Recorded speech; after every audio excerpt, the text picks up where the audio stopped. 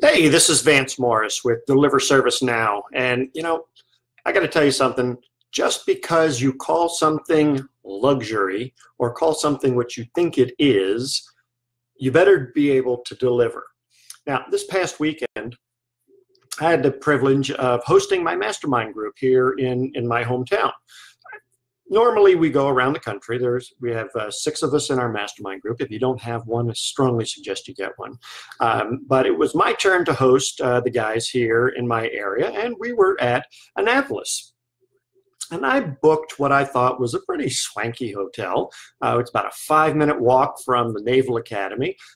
Beautiful, historic hotel. I mean, probably from the early 1700s. Charming, great. And it was supposed to be in the luxury category. But where they really fell short was in the people. You need people to make a building come alive, to make a building vibrant, and to make your business whatever definition of it is that you want. In this case, they were defining it as luxury. Now, unfortunately, no one had a clue as to what was going on. I mean, there was not a supervisor around within shouting distance of the entire place. I never saw, in the 3 days we were there, we never saw a supervisor. The front desk people were clueless. They couldn't find our group code to get my guys checked in, and tried to charge them full rack rate. The front desk hostess, when she tried to finally figure it out, said in a really meek voice, "Oops, wrong button." And it just went downhill from there. Our catering sales manager, I mean, he was just clueless. He was a mess. Honestly, they need to buy him a new pair of shoes because the shoes he was wearing were ripped in the back. Very slow in response.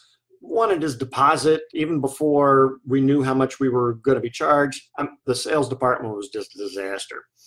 The valet, unfortunately, was the worst part of the experience. We were sitting on the front porch of the hotel, and we were having a couple of beers and a smoky treat, and we watched the valets bring the people to the front of the hotel to put them up. Well, each time they came in, they made the guests carry their own bags, and then made the guests put their bags down to use their own key to get in the front door. We even overheard the valet say, "You need your key to get in the front door." Instead of the valet using his master key to get in, he made the guests carry their own stuff, their own luggage, up about 10 steps to the hotel front door. Now, this was just bonkers. And I'm sorry the dog's barking, but hey, this adds a touch of realism to the video. Of course, housekeeping was also woefully absent. As I mentioned, we were sitting out on the front porch having our beers and smoky treats, and they didn't have any ashtrays out there, but they did have one of those big, wonkin', tall, long cigarette urns where you just barely small enough hole for a cigarette. Obviously, our cigars didn't fit in there, so we took the lid off and we used the bucket for our empty beer bottles and our ashes. The next morning, we came down, and the front porch was still a mess. You could not tell that anybody had been through there. Our empties were still there. The chairs were all rearranged the way we had them. It was a disaster. And when we got into our meeting, and the reason I say luxury hotel is because if you look at this cup, which, just because it says luxury on the cup, this is a plastic cup, and it's got the word luxury on it. Does anybody see the incongruency here? No congruency whatsoever. Actually, and I wasn't even the one that pointed this out. One of my mastermind members pointed this out. So just because it says luxury doesn't mean it is. And if you're going to say it's luxury, don't put out a plastic cup. It's ridiculous. So the next night, we had our customary sit down at the on the front porch. We had a couple more beers. We filled the bucket to the brim with empties, and we used our ashes. And then there was actually some other folks out there following suit with what we were doing. And the next morning, we came out there, and it was still the same. Everything was a mess. The beer bottles were overflowing. There was ashes. It was just really, kind of a mess. And I just don't understand why nobody was assigned to take care of the front porch. You would think it would have been on some housekeeper's checklist to check it, or a manager walking through within the 3 days we were there would have noticed this little mess that we had left.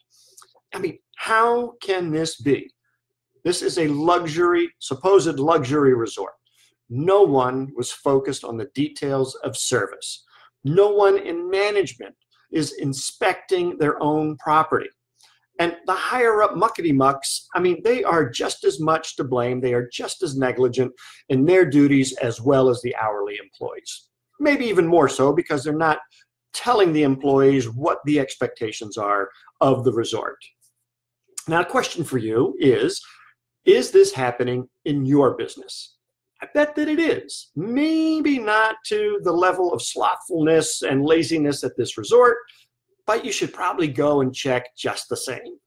You never know what you might find. So until next time, remember, you won't profit unless you implement. My name is Vance Morris with Deliver Service Now.